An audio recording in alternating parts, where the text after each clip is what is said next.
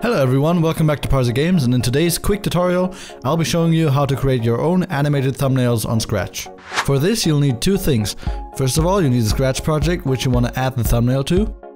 And then you need some kind of animated GIF, and I call it GIF, not a GIF, because it's a GIF, which is going to be your animated thumbnail. Okay, so let's have a look at our Scratch project. And this project actually doesn't do anything, it's just to show you.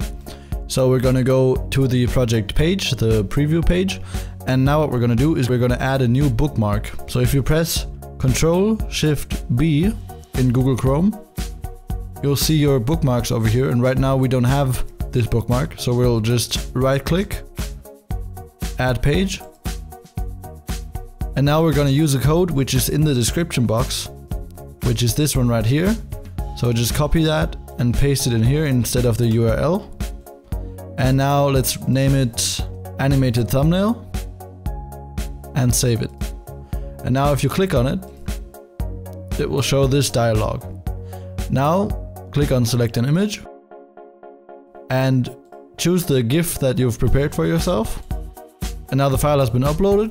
You can just close this. And now if you look at your project, you will see that it now has the animated thumbnail. Now keep in mind that if you apply any changes to the project, let's say for example this script, and save it, then the thumbnail will be gone and you need to do the same thing again. But from now on you've already got this bookmark over here, so it's a lot easier. And that's that. It's a really simple but effective way to get more views on Scratch, because people see this animated thumbnail and think, wow, that's amazing. I don't know how you did it. I'm gonna look at the project.